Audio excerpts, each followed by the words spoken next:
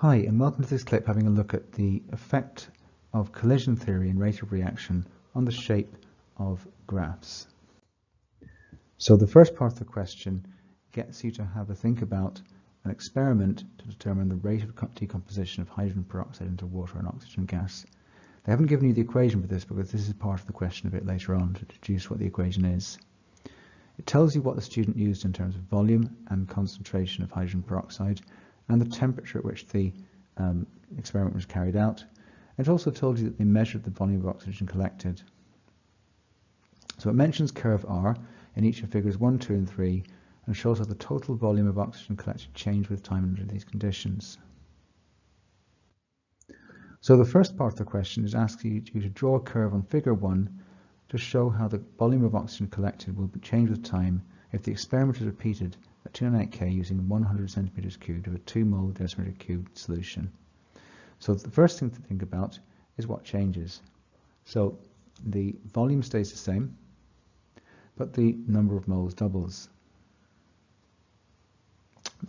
So the reason the number of moles doubles is the concentration is multiplied by 2. So 1 mole per decimeter cubed multiplied by 2 gives you 2 mole per decimeter cubed.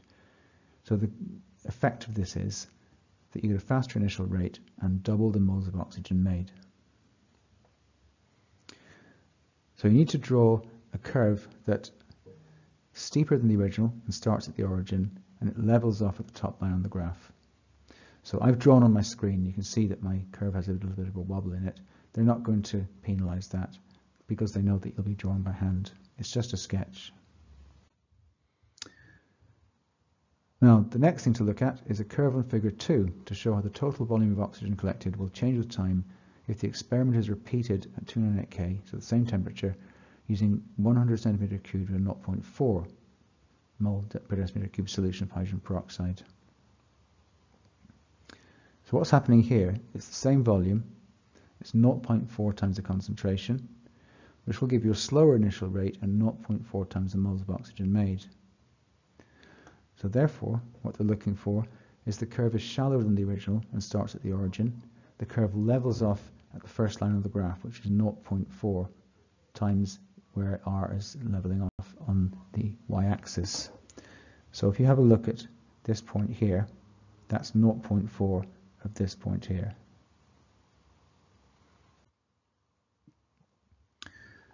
So this time round, it says draw a curve on figure 3 to show how the total volume of oxygen collected will change with time if the original experiment is repeated at a temperature higher than 298 K.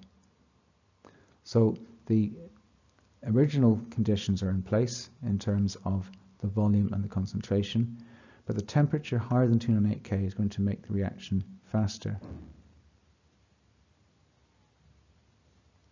So that means the same number of moles of oxygen is made. So what they're looking for this time is the curve would be steeper than the original and the curve levels at the same original volume of O2. So this part asks you to explain why the slope or the gradient of curve R decreases with time. So let's have a look at that using tangents. So that would be the tangent at the beginning, the middle, and towards the end of the experiment. Clearly you can see that the gradient of the tangent gets shallower and shallower. So what's happening is the reactant concentration is going down. What this leads to is less frequent collisions occurring between reactant particles. And this is what they're looking for in the mark scheme. So the thing to look at is what's underlined, what they're looking for ideally.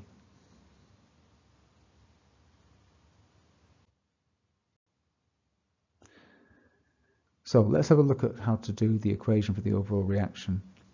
You first of all cancel any species that appear on both sides. Secondly, you look at what's left and you add all of that together. So it gives you 2H2O2 going to 2H2O plus O2. So one reason other than the increase in the rate of reaction why the student was able to deduce that hydrogen bromide behaves as a catalyst is it's used up in step 1 and regenerated in step 2. So mark scheme wise, you can see the equation that we've written is exactly the same as what they've asked for. And there's different ways of actually collecting that second mark. Okay, so hopefully this has been a useful look at a question that follows on nicely from GCSE and kind of introduces you to the kind of language at A level that's required. Okay, thanks for listening. Until next time, see you soon.